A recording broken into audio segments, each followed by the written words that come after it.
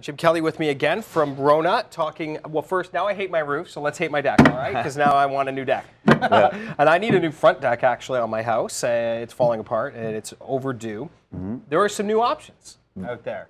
Quite a few. Okay, so now there's the big difference between going with pressure treated and cedar is price point, right? Absolutely. Okay, so that's it. Yeah, primarily, yeah. Well, if I spend more money on the cedar, what do I get for that money?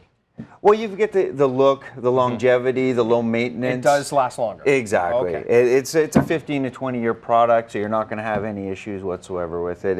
And like I said, it looks great. It does. And it smells nice it does. as well. So true. it gives you that nice warm feeling. It's hard for people to bite the bullet sometimes, though, and we'll talk about maybe biting the bullet and going even further with longevity in just a moment. But let's start here because this looks like raw wood to me, actually. It does. It has a slight tint to it. You can, when you compare it to a regular untreated piece of wood, you can tell the difference. So it is treated. It is treated. Yes, it's treated with carbon.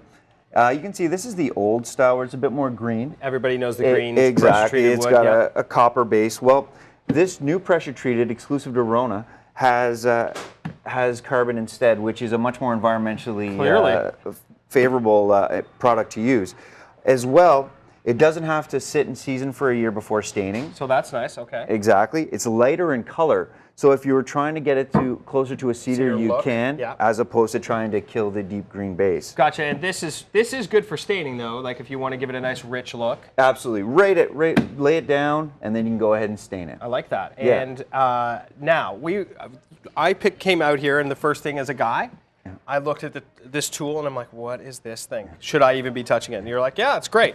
So let me just see how that works. So it attaches. Exactly. Well, we're trying to eliminate some of the screw holes from the top. Again, these are things that help to deteriorate the deck faster. Because this is now punched into the deck. And water pools in there, and then causes it to decay. Standing water is your big enemy. Exactly. So we're trying to eliminate that. So how do we do that? With the camo, what it does is going along each joist, it has a spacer already built in. How great is that?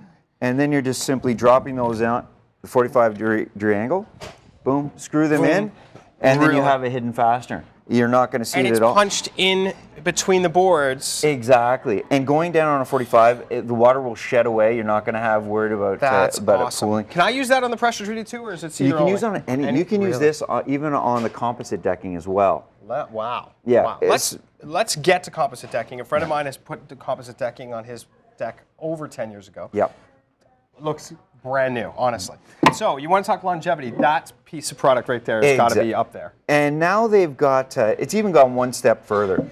Along the top edge here, you can just see it's kind of got like a thin coating. Yes, I might even be able to see it better on that, right? It's just a very thin coating. Well, what that's doing is helping protect against staining, scarring, and again, giving it that extra bit of life that you don't necessarily get out of the older stuff, because it could stain.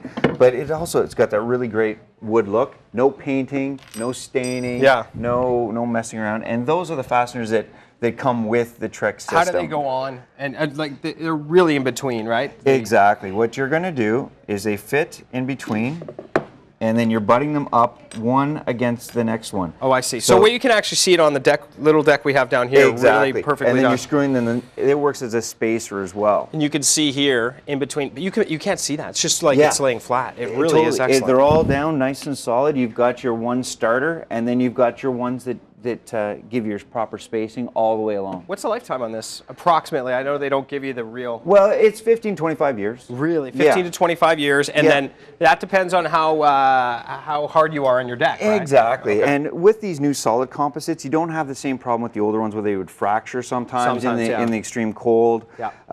Because they're a solid core, they shed the water quite nicely and absorb heat better. Be ready for any product in the world to be affected by UV rays, though, right? Yeah. No matter what. So. You will have a certain degree of fading.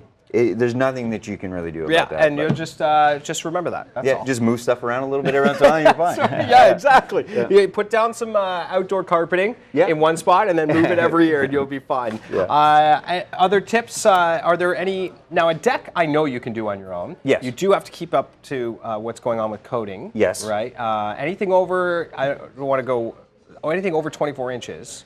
Railing. Has to have railings. Ask about footings and the things that you need as well. Rona has all those answers. Everything, again, great installs department that can be happy to go in and install for you if you have any questions. But if you do have anything, come on in and see us. The older I get, the less I want to do stuff on my own. I don't know why that is. Just saying.